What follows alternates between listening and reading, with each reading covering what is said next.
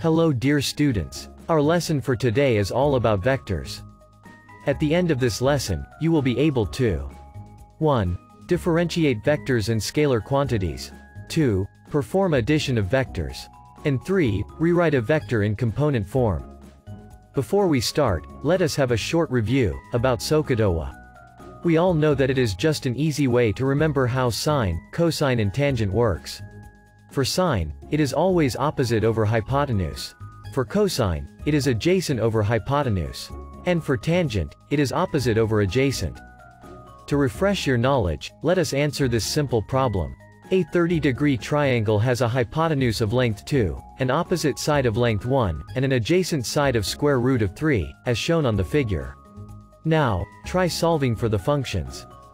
For sine, we get 0.5 by dividing opposite magnitude of 1 with the hypotenuse, magnitude of 2. For cosine, we get 0.866 by dividing the adjacent magnitude of square root of 3 with the hypotenuse, magnitude of 2. Lastly, for tangent, we get 0.577 by dividing the opposite magnitude of 1 with the adjacent magnitude of square root of 3. For this lesson, it is also important that we recall the law of cosines. The law of cosines is useful for finding either the third side of a triangle when we know two sides and the angle between them, or the angles of a triangle when we know all three sides. Let us now continue with our lesson. Vectors and scalars. A scalar is a quantity that is fully described by a magnitude only. It is described by just a single number. Some examples of scalar quantities include speed, volume, mass and time.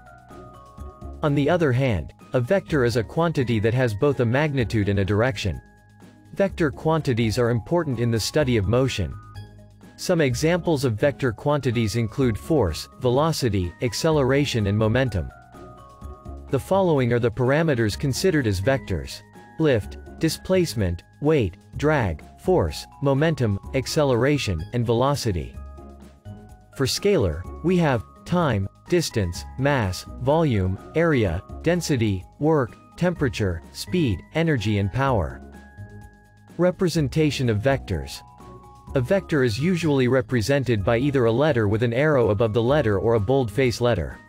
The magnitude of a vector is represented by either a lightface letter without an arrow on top or the vector symbol with vertical bars on both sides. Component of a vector. The component form of a vector is the ordered pair that describes the changes in the x and y values. We can say that two vectors are equal if they have the same magnitude and direction, or when they are parallel if they have the same or opposite direction.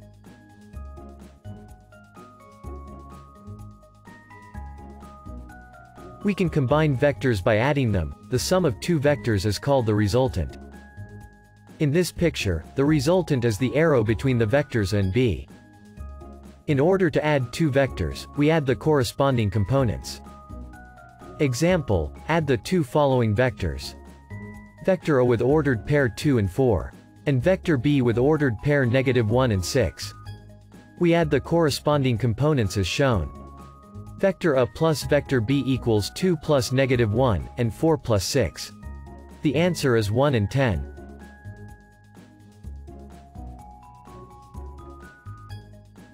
Adding parallel vectors. To add parallel vectors, we just need to consider the direction. We add vectors in the same direction, and subtract those who oppose each other. For the first example, the forces 1 Newton and 1.5 Newton are both directed to the right. So the F net will be 1 plus 1.5 equals to 2.5 newtons to the right.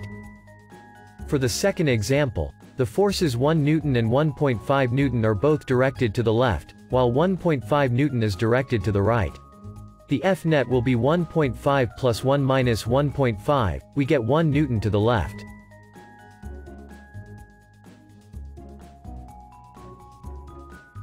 Non-parallel forces.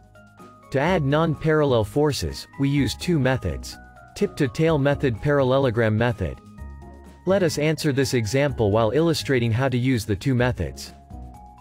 Consider two forces that are not acting along the same line on an object. Find the resultant force. F1 is 75 newtons, while F2 is 50 newtons. the angle between them is 60 degrees. Using the parallelogram method. Step 1. Redraw the given diagram using a suitable scale to represent the forces with arrows. Note, 1 centimeter represents 10 newtons. So 75 N equals 7.5 centimeters, and 50 N equals 5 centimeters.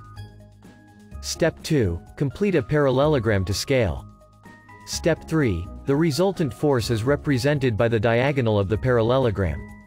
Find the magnitude and direction of the resultant force to scale. Measuring the length of the yellow line, we get F net equals 10.6 times 10 equals 106 N at an angle of 25 to the power of 0 from 75 N.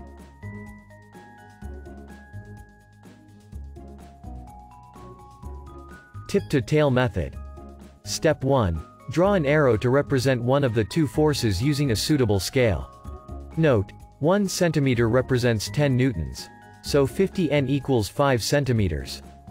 Step 2. Where the first arrow ends, draw another arrow to represent the second force, 75 N, so that the tip of the first arrow joins the tail of the second arrow. Step 3. The resultant force is found by joining the starting point of first force to the end point of second force. Find the magnitude and direction of the resultant force to scale. Measuring the resultant represented by the yellow line, F net equals 10.6 times 10 equals 106 N at an angle of 35 to the power of 0 from 50 N.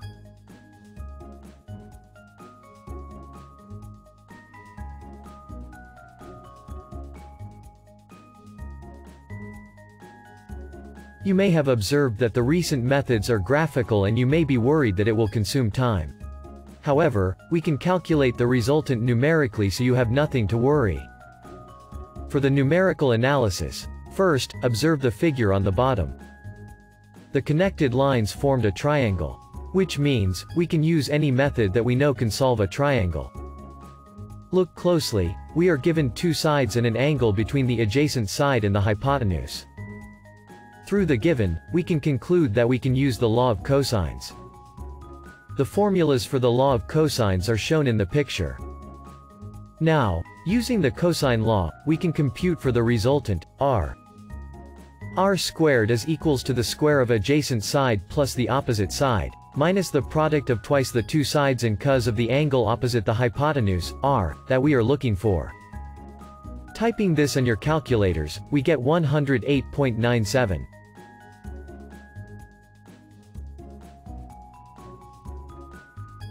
Next example, a weight of 8 newtons hangs from the end of a rope.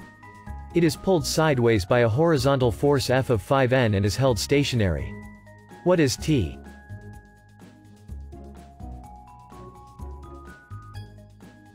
We can draw the figure using the parallelogram method and the tip-to-tail method, like what is shown in the picture below. To solve this using a numerical analysis, let us focus on figure enclosed in a red shape. Looking closely, observe that the shape formed by connecting the lines is a right triangle. Because of this, we can use the Pythagorean theorem to solve for the resultant. Just square the sides and add them, then get the square root of their sum. We get, t equals 9.4339.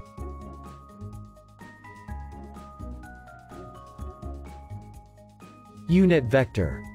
A unit vector is a vector that has a magnitude of 1 unit. A unit vector is also known as a direction vector. The symbol for the unit vector is usually a lowercase letter with a hat, such as shown in the picture. The unit vector of a vector can be calculated using the given formula. Unit vector is equals to the ratio of 1 and the magnitude of the given vector. Where the magnitude of the vector can be calculated by getting the square root of the sum of the squares of the ordered pair. Unit vectors can be used in 2 dimensions. Here we show that the vector A is made up of 2 x unit vectors and 1.3 y unit vectors. Likewise, we can use unit vectors in 3 or more dimensions.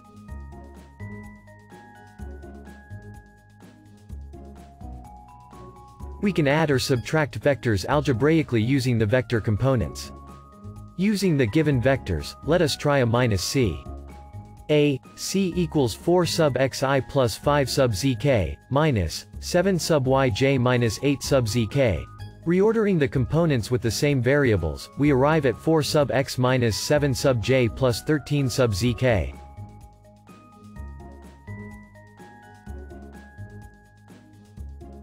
We can compute for the magnitude of the vector and find its direction using the formulas shown. For the direction, we use theta is equals to arctan of b over a.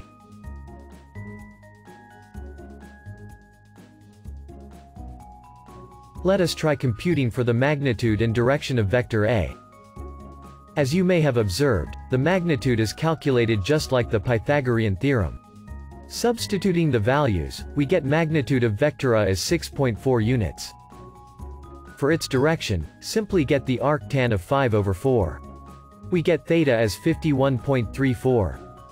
Let's try another sample problem. 3 forces act on a point, 8n at 0 degrees, 9n at 90 degrees, and 10n at 217 degrees. What is the net force? First let us draw the diagram for this problem so we can easily analyze. For 8 newtons, it is at 0 degrees, so we draw it like this. Then let us draw 9 newtons, which is directed to 90 degrees. Third, 10 newtons is at 217 degrees. Finally, let us draw the resultant. Observe that the shape formed is not a triangle, not even a square. So we cannot use the Pythagorean theorem and the law for cosines. To solve this, let us consider the summation of the forces x and y components. For the summation of the forces x component, we write f sub x. All magnitudes directed to the right are positive, while all that is directed to the left will be negative. We write fx as equals to positive 8 plus 0, because the 9 Newton force has no x component. To get fx, remember that the position of the force 10 newtons is at 217 degrees. Now locating the x component, we draw a yellow dashed line, and a red dashed line for the y component. To be able to use sine, we need to get the angle between the hypotenuse and the y component. Subtracting 217 from 270, we get 53. Now we can write fx equals 10 sine 53. The summation of fx is 0.013644 newtons. For the summation of fy, we write all magnitudes directed upward as positive.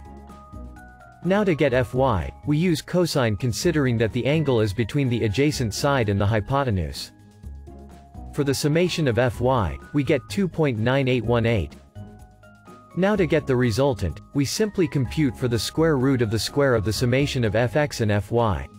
Our resultant, r is equals 2.9818 newtons. To determine whether our resultant's direction is right, let us compute for theta, arctan multiplied by fy over fx, we get 89.7378 degrees.